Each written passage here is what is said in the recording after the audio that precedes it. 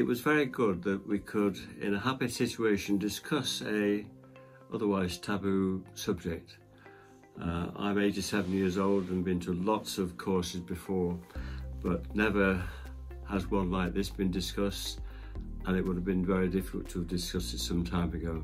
But I thought it was very well worthwhile, and I would really recommend it for anybody else to join such a course. As a young person, it was amazing to be able to have somewhere to contribute and voice my opinions with the older generation. It was also so interesting to hear their points of views on topics that would never usually be discussed within a church setting. I found my own views not necessarily challenged, but I think what has helped me with the LLF course is learning how to listen to other people's experiences, other people's points of view. I found the theological parts of the course really, really helpful. I didn't always agree with them. I found the films really helpful. They were the things that really, I suppose, grabbed my attention. I'm not sure it's changed my mind. I think it's made me more aware of other people's circumstances and what they're going through. I hope it's made me more generous in the way that I approach other people and think about where they are. I think it's made me think very deeply about what God's love really means, what being welcoming and inclusive in a church really means.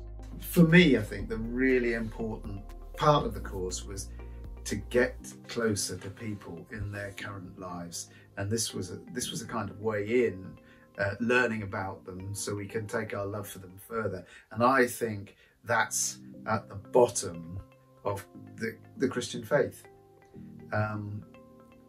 It's a great platform to allow us to help to express deeply held views, things that matter to us, and to some extent to bare your soul and participate in your own self-examination if you dare.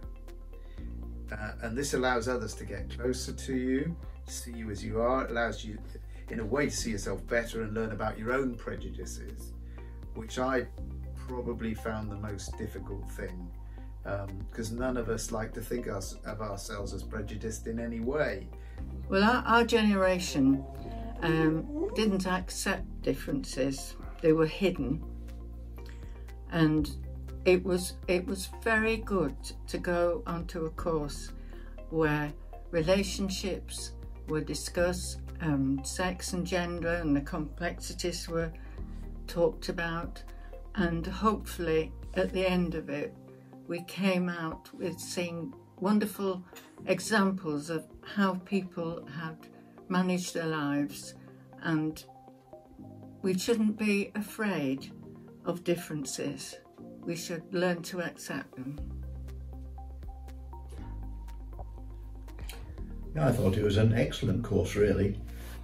We have the imperative to love our neighbours as we love ourselves, and it's equally important, I think, to try and know our brothers and sisters in Christ as we know ourselves. It's very difficult because we're all unique, and I thought this course very, very clearly gave us just a little insight into the different realities of people's lives, and did make us realise that the world and the Christian faith is much bigger than our own little personal perspective.